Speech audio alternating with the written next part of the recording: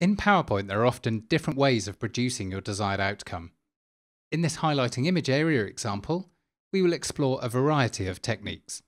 So in this example, I'm going to use a circle to highlight a few of the areas. And I'm going to make it red so we can easily see where they are at the moment. So I'm going to have one area that's here. I'm going to Control D to duplicate. One area that's here.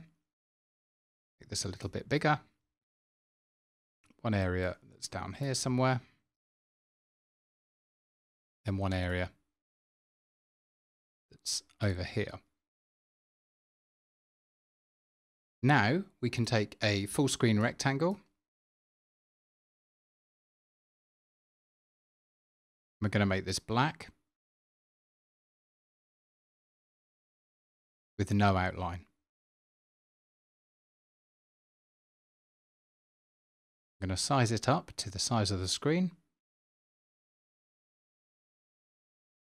Right click to choose center back. Then right click on this image and choose center back. Now we've got the black. We're going to shift select to select the black and the red circles. Now we're going to go to shape format. We're going to go to merge shapes.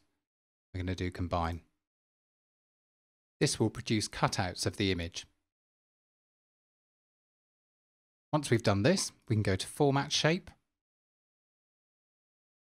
We can go to fill, and we can adjust the transparency to suit. So that seems about right, about 40%. And now I've got some text from another slide. I can just paste in as an example. Just align those. We can see how you can easily highlight areas of an image. So this is just one of a few ways that you can highlight areas of an image, and I'll be showing you the other ways in the next lessons.